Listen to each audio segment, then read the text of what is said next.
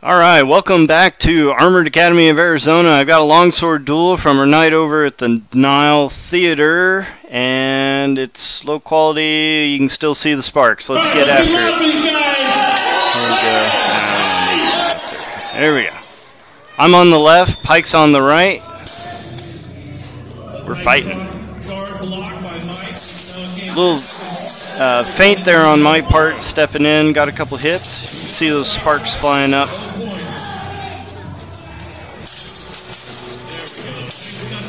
Trying to bait him into a swing, parry, and cut around. That's kind of what I'm going for. Here I come in, another feint, got too close. Post up and catch him on the way out. He's doing a pretty good job of getting my wrists in here. You can tell these are hard hits. These swords are made out of hardened steel. They're still sparking.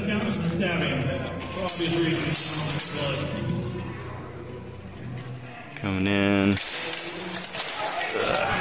Get him up against the rail. Go for kick, miss.